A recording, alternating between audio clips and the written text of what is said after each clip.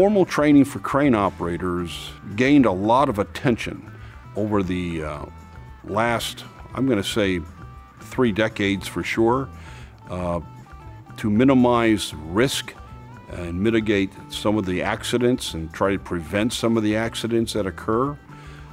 From my experiences over the decades of working in this industry, your basic fundamentals were not known to the operators, such as safety codes. They didn't understand most of them because they never were exposed to what the codes represent, what they mean, what are some of the restrictions or requirements that an operator is held to.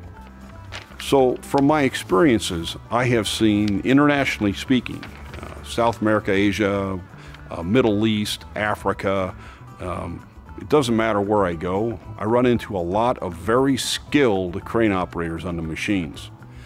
Now with that said, is when the operators have no idea how to understand a load chart, and a lot of them didn't, and a lot of them don't.